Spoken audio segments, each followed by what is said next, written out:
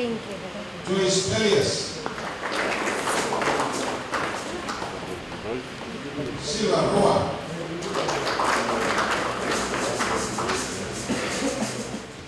Welcome to the DW Wewak Campus 2019 Missioning Ceremony. Thank you for coming and celebrating with the Divine Word University Wewak Campus community today. We have gathered here to celebrate the Eucharist together and to give thanks for the success of another generation of beginning teachers who have completed their studies and ready to move out into the great, big, wide world of the classroom and hundreds of children who are eager to learn from them. Missioning is the first phase and the spiritual side of our DWU graduation ceremony. The missioning ceremony marks the end of teenage years and the beginning of adult life. You may also consider it as an initiation ceremony. The transition from teenager to adult is a continuous learning experience, especially for the beginning teacher. The missioning ceremony is a celebration of a milestone in youth transformation. It marks the successful transformation from a bewildered, freshly admitted first-year student to a confident young adult ready to experience your own classroom with its many challenges and trials, but this will be happy times too. Teaching is a vocation which is very satisfying. Some of the children you teach will become your lifelong friends. The graduating students have arrived at the last stage of the student life cycle. Over 3 to 4 years, they have been exposed to not only academic training, but also to a philosophy of life grounded in a value system, the value of the Divine Word. On behalf of the DWU community in Wewak, I can confidently say to the parents and guardians, you may take your young adult child home. Our job has been completed. Thank you for entrusting your child to us in the last 3 to 4 years.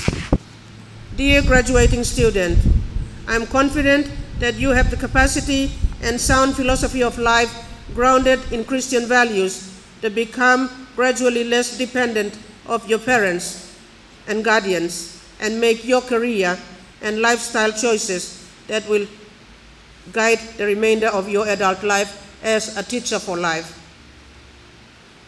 The focus of DWU's holistic system of education is to prepare you from the transition from youth to adult. We help you to develop the skills, obtain services, and support necessary for each one of you to conduct your life, both private and professional, with integrity and responsibility, so as to contribute positively as an adult at home, in the community, and in the classroom as a role model for the children who will learn from you as an upright PNG citizen. Today, we have gathered to celebrate your transition to adulthood and also to pray with you and for you. We thank God for your lives. We thank God for your presence at the DWU community in Wewak. And we pray with you so that you can commit the next chapter of your life to God and seek His guidance and protection over you.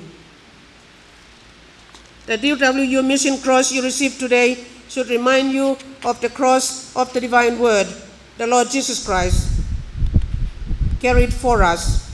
He too walked through life's challenges.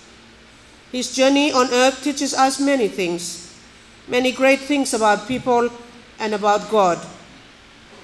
As you are about to journey into the world as an adult, I hope you will not only take the skills you learned in the classroom while at DWU, but also take with you ethical and Christian values. I hope that your prayer today is, "Here I am, Lord, ready to do your will." May the Mission Cross be an expression of my commitment to teach children to be upright citizens in the future. Remember that the real meaning of education is expert judgment in all things.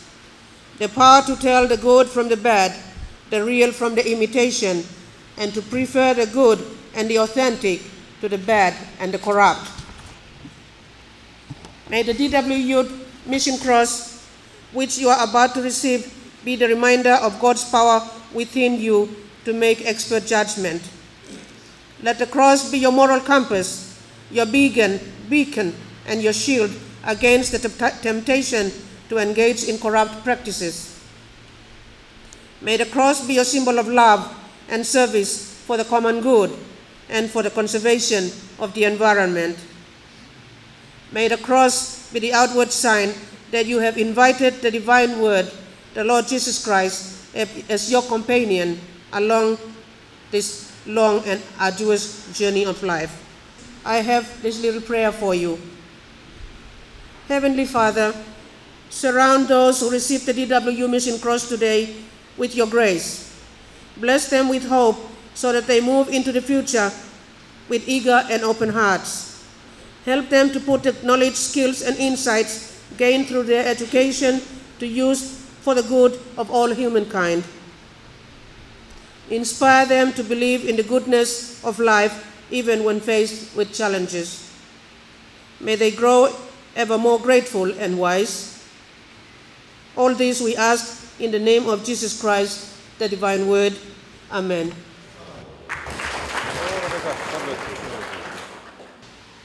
That you did not choose me. No, I chose you and sent you out to bear fruit.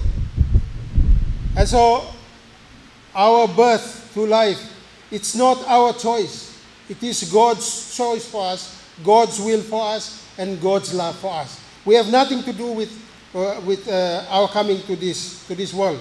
It is all is God's will for us, God's love for us.